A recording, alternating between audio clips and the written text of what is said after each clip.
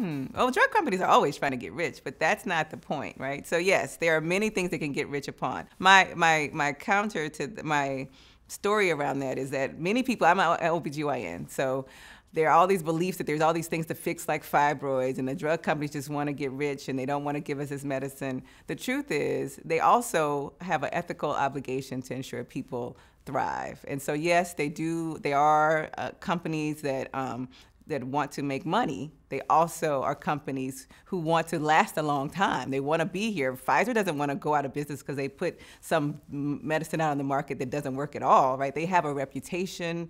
They have to, people invest in their ability to make sure that we are safe and that we have that we have the medicines that we need. So even if it's for their own self-servingness, they're not going to put something in the market that would ruin their company. And putting out something that doesn't work or that is harmful and deadly at this moment would ruin their company.